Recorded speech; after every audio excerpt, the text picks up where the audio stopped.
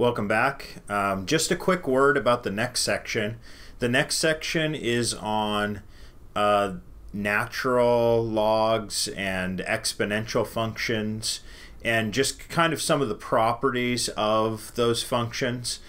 These are things that we've dealt with before in Calculus 1. We've learned the derivatives of exponentials. We've learned the derivatives of logs.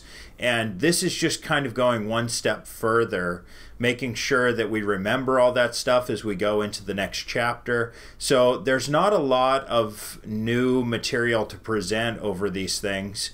If you do need a refresher course, I would go back and watch the videos about derivatives of exponentials and logs from Calculus 1 on YouTube.